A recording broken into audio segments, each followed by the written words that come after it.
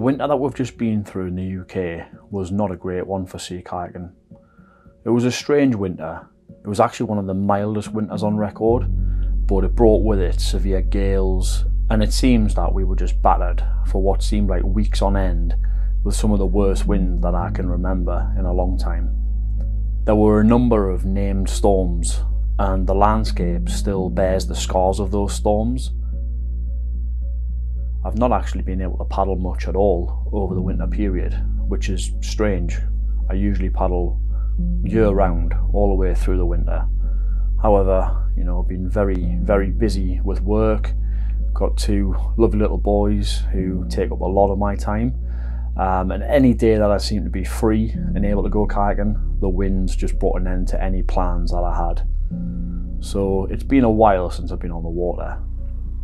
However, there are some signs of spring showing themselves, and with those signs come the hopes of better weather, calmer seas, lighter winds, and more days that we can get out on the water and enjoy sea kayaking.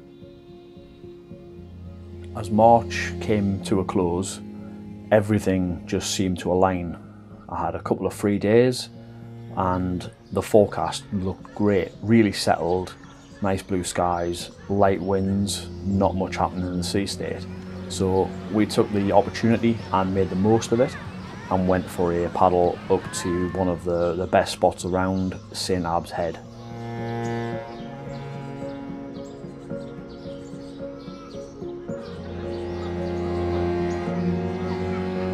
There were 8 boats in total on the water that day, a combination of the Boarders Club and the Stockton Thornaby Club.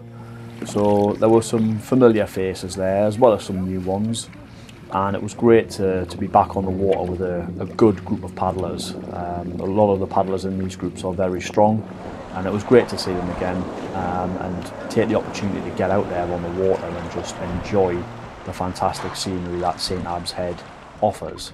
We paddled out of Eyemouth and paddled north towards St Abbs. It was a lovely day, blue skies, really light winds, very little happening in terms of the sea. It was pretty flat, so flat in fact that we had to really try to find places to play among the rocks, especially around St Abbs when we got there.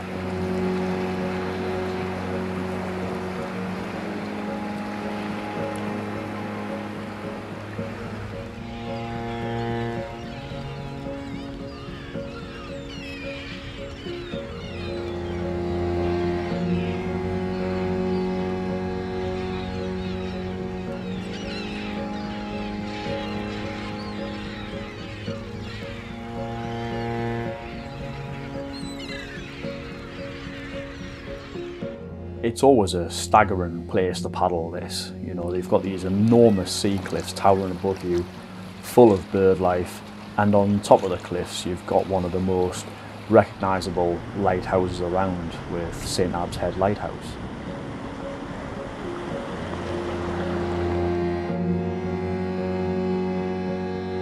St Abbs Lighthouse was built in 1862 following the wreck of the Martello, a paddle steamer, on Carr Rocks just to the north of St Abbs.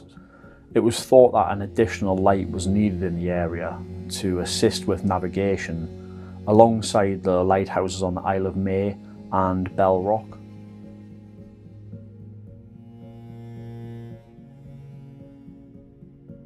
St Abbs Lighthouse was built by David and Thomas Stevenson, and due to its prominent location on the cliffs at St Abbs Head, it stands only 9 metres tall.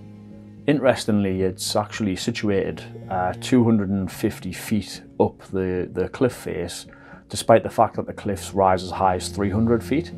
And this is because the tops of the cliffs at St Abbs Head are often obscured by fog during bad weather.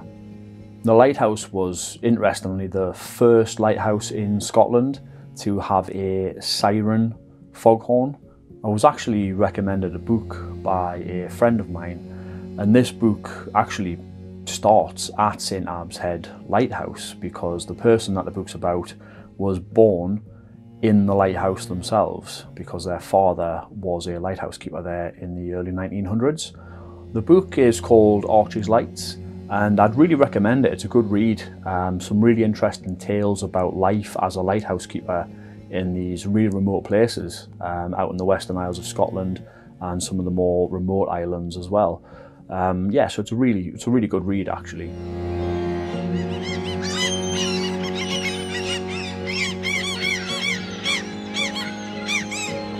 It's still quite early in the season, and the birds at St Abbs Head were just starting to gather. The rocks were starting to fill up with guillemots and razorbills. There was a few gannets knocking about, some kittiwakes. So it wasn't a cacophony of noise like it normally is, but you know, in the next few weeks and months, those numbers will rise and it will be quite a sight to behold. It was nice to be able to get up there early with the camera just to get a few shots of the birds as they were settling in.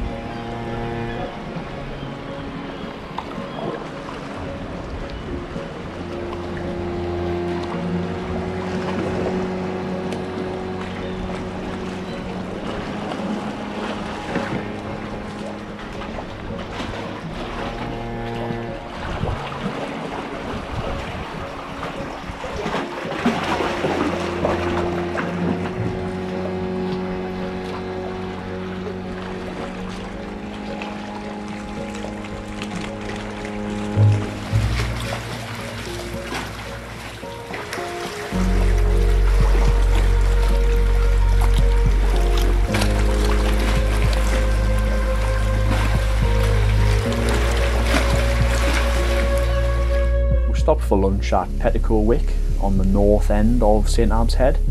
It's always our preferred lunch stop, as long as there's no seals hauled out on the rocks there.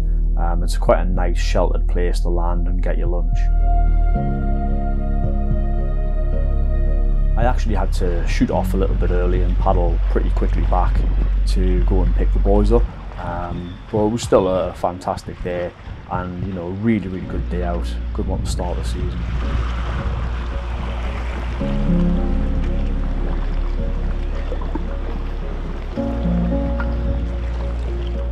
It was a really good paddle, a really good day on the water with some faces that I haven't seen in a while.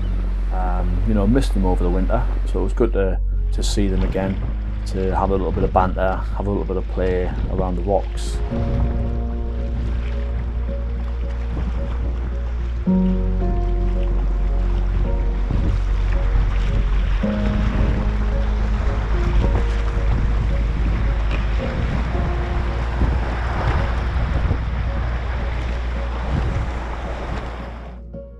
Hopefully the weather will continue to improve and we'll get many more opportunities for great days out on the water like this one.